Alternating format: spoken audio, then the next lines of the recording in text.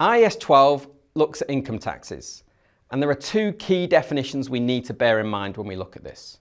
The first and the simplest is current tax. And current tax is simply what you think you owe the authorities based on the current year profit. And when you do this, you record an expense and you record a liability with the amount you think you owe.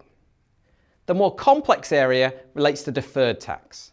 Now, deferred tax looks at future tax implications of things you've already accounted for in your financial statements.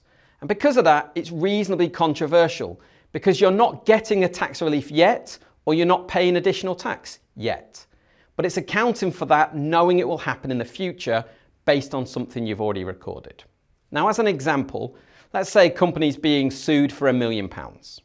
So they put in an expense of £1 million and a provision for £1 million, knowing they're likely to lose the court case.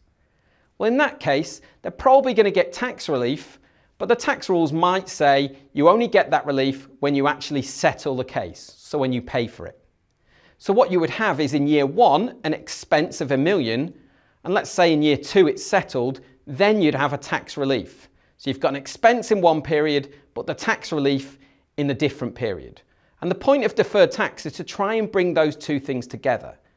And so what we do is we create a deferred tax asset in this case. So we debit an asset, say of 20%, so 200,000, and you would credit your tax expense line of 200,000 to say we have an expense, but we will get tax relief, but it's not part of current tax. It's not going to reduce this year's tax bill, but it's actually going to reduce our tax bill in the future.